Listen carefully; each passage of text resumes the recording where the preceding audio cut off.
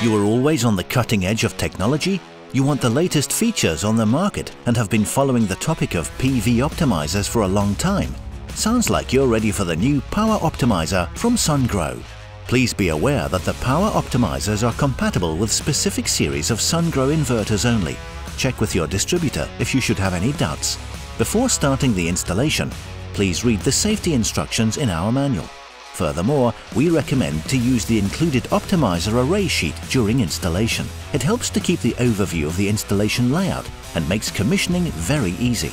Before starting the installation itself, let's have a closer look at the Sungrow Power Optimizer. For optimal performance, each PV module should get equipped with an optimizer. On the left side, the PV power comes in, and on the right side will be connected to the next optimizer.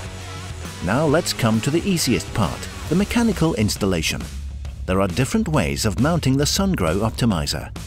The easiest one is by clipping them on the back side of the PV module itself. No tools or screws needed. Another option is to install the optimizer on an aluminium guide rail. Slide the T-head bolt into the groove in the aluminium guide rail. Hang the optimizer onto the bolt and fix it with a nut. In some cases, it may happen that the distance between the terminals of the optimizers is too long, so you might need to enlarge the cable. Strip the insulation of the cable and attach a crimp contact. For this, you have to check the polarity, because each pole has different terminals that need to be crimped. The polarity is marked on the optimizer. Then push the cable into the insulating sleeve until it snaps into place. Screw it, and that's it. The finished plugs only fit to the appropriate connections. Connect the PV plus and the PV minus of the optimizer to the positive and negative terminals of the junction box of the PV module respectively. Use your multimeter to check if everything works properly before continuing. Measure the voltage on the out plus with the positive probe and the voltage on the out minus with the negative probe. The voltage range should be within 0.9 VDC and 1.1 VDC. Pull off one of the stickers on the optimizers, stick it to the array sheet and mark the number accordingly.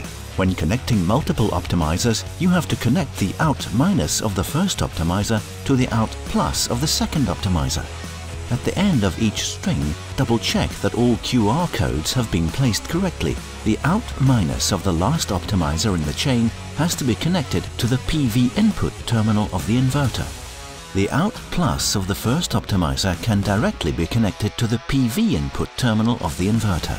If you want to learn more about the installation of the inverter itself, you may find detailed installation videos on our YouTube channel. The optimizer installation is done. Now it's time for commissioning. Make sure that there's enough sunlight to power the whole system. To finalize the setup, you need to download the iSolar Cloud app.